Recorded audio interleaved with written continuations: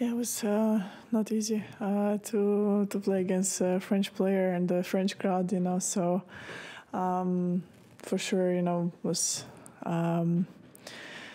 I was happy that I could finish the match in two sets because they started to be more people, and you know, I felt like I had to really step up my game.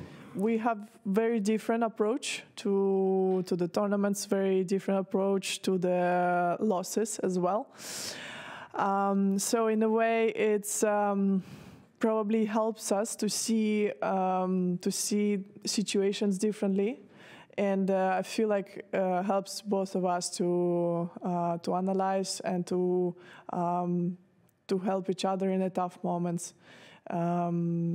We are used to it now. It's been years that we are together, few years that we are married as well. So for us, it's definitely that helps us when we have tough moments. We know what to say. We know also, you know, you start to know a person, what we like, what we don't like, and I feel like, you know, it's for us it's a perfect match.